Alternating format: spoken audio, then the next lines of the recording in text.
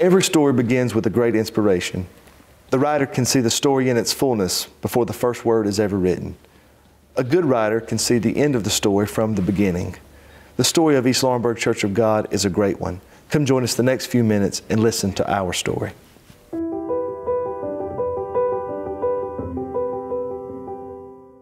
Our story begins in 1943 in a small house owned by Sister Fanny Quick, where a small gathering of people met together for one purpose: to worship God in the spirit of holiness.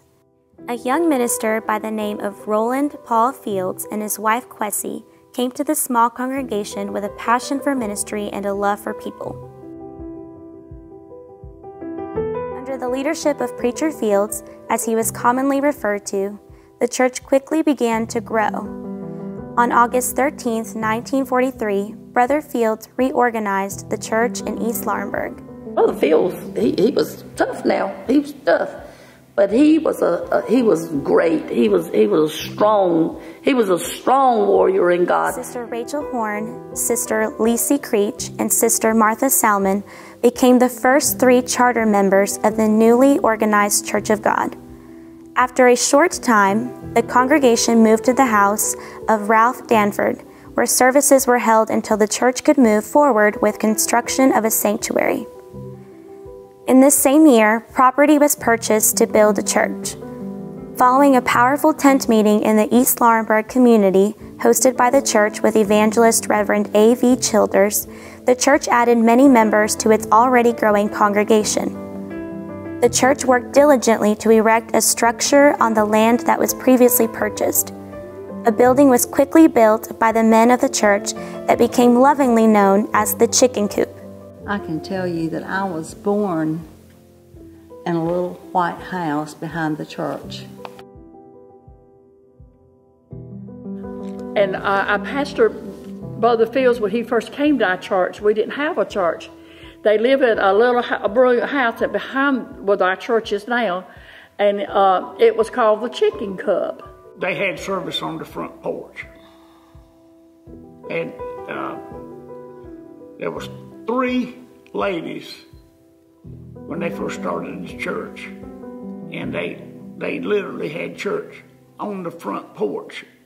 And so Brother Fields lived in kind of the back part of the house, and the front part of the house, I guess they use it as a kitchen. And the women would gather there and make hamburgers, apple turnovers, and things that they could sell in the meals to help raise money to build a church. And that's how our church got started, was through willing workers and ladies working in Brother Fields' little house out there, and going, and someone would take it to the mills and go in different places in delivery. And it was a real success. And so that's how our church got started. Soon after this building was complete, construction began on the existing sanctuary. Brother Pee Wee Tyson drew the blueprints, dug out the footings, built the blocks, and laid the foundation for our current sanctuary. Some of the members of the church, they'd work all day and come down here and lay brick to try to get the church built. After completion of the basement, the worship services were conducted in the basement of the church. The church now had a proper place to worship and a parsonage for the pastor and his family. The church continued to grow in these early years while the men of the church finished construction to the top floor of the sanctuary.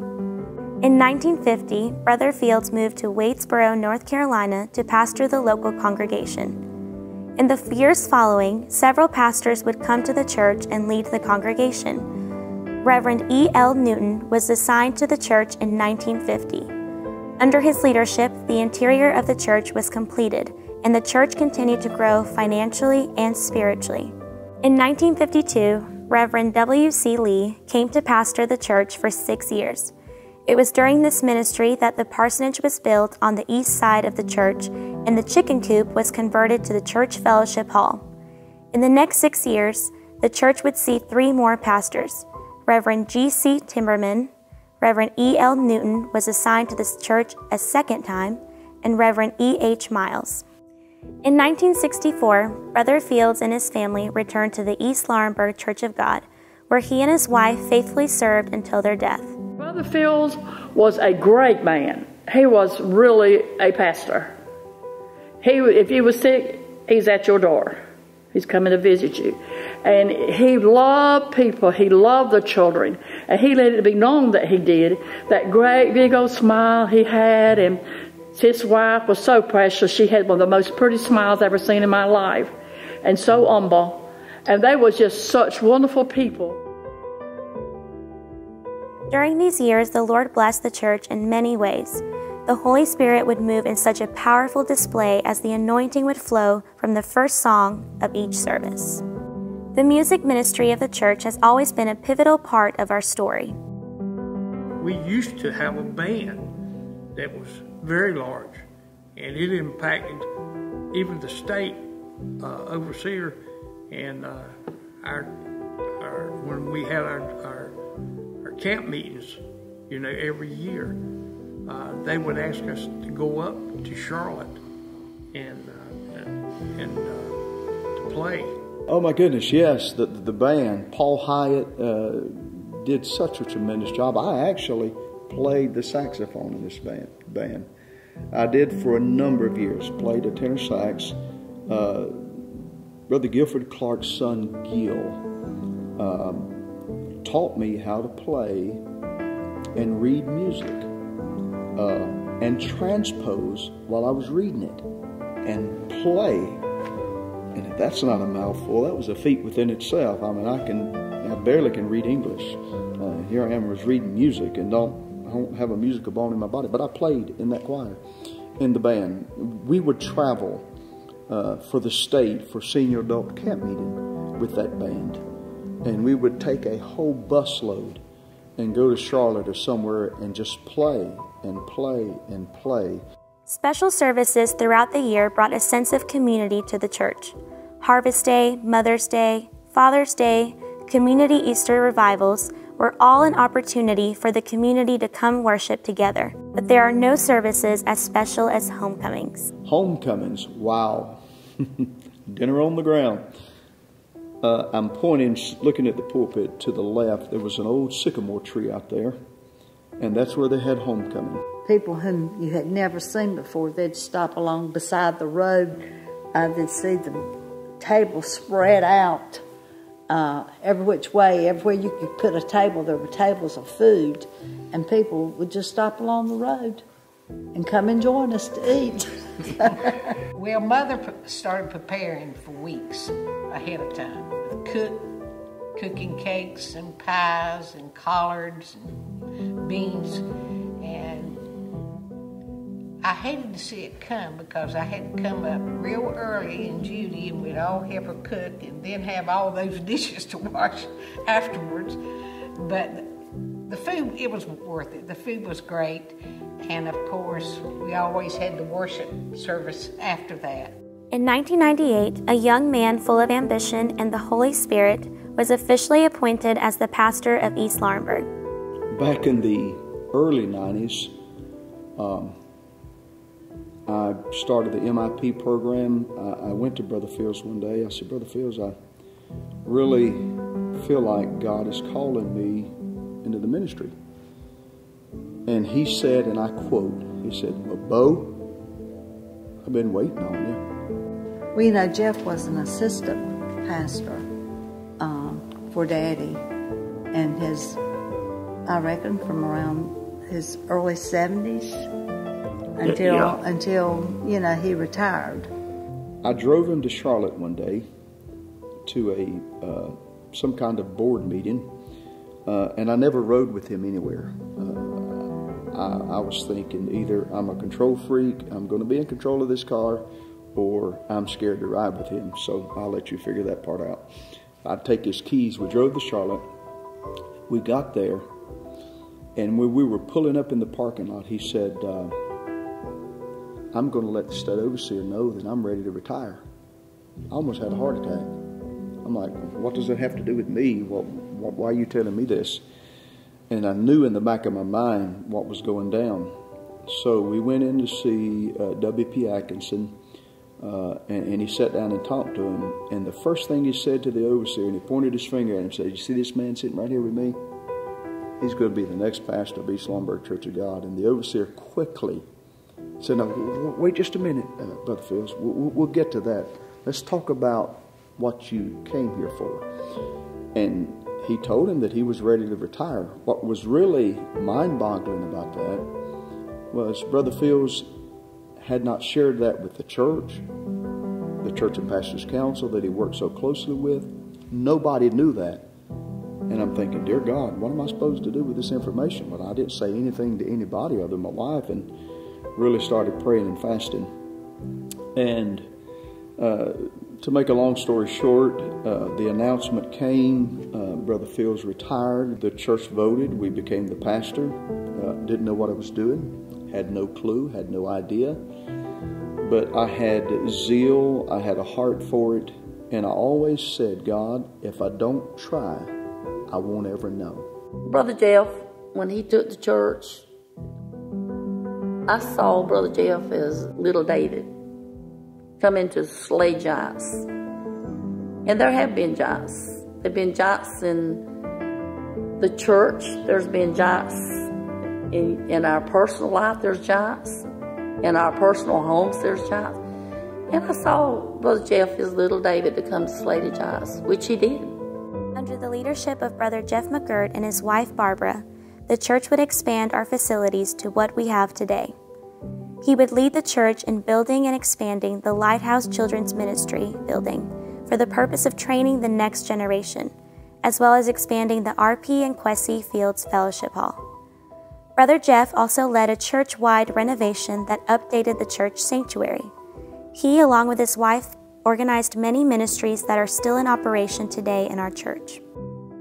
After 26 years of faithful ministry, Dr. Jeff McGirt and his family felt the call of the Lord leading them to a new work in Christian education at Lee University, the premier institution of the Church of God. We actually, I always said, and I said this the last statement I made from that pulpit, October 19th, 2014, was I came empty and I left full. Church events are always exciting, but it is the people that define the church body. One of my fondest memories was Brother Jess Grace. He was a great big man.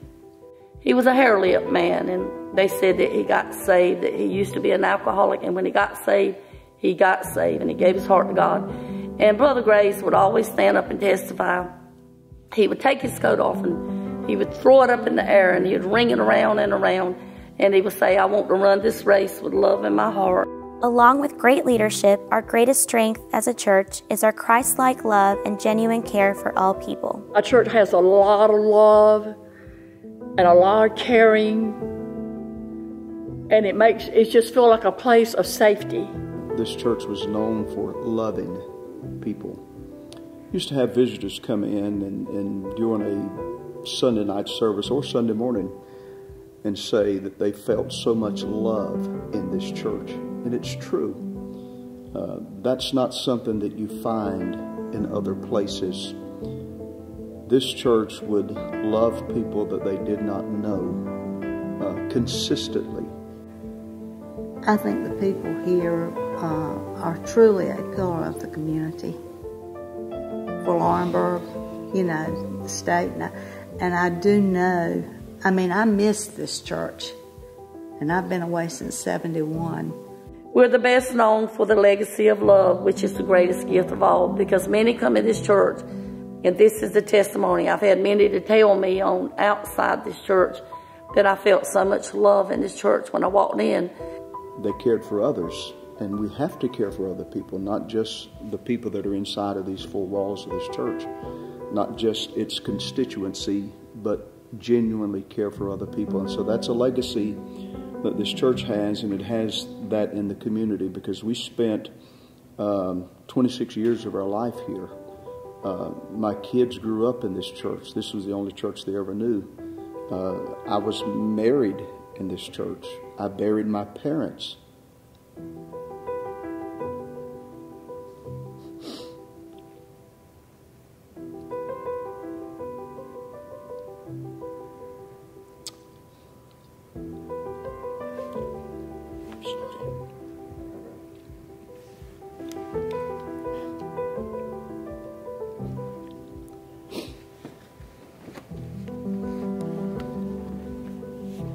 and everybody loved. Everybody helped. When I needed love the most, people were there. And you don't forget that. You move on if you go to other places and do other things and life goes on, but you remember that people cared. I remember the church, and I appreciate so much and can never say how thankful I am when they got up in age. They continued to look after my mother and daddy, stood by them in thick and thin when they weren't able to perform like they had in the past. They were still there. We children were concerned because we knew they weren't up to par. And the church called us in and told us to keep our mouth shut, that they would look after him and her in every way they could. I will never forget that. And the reason they said they were going to do that is because they had given their best years of their life to this church.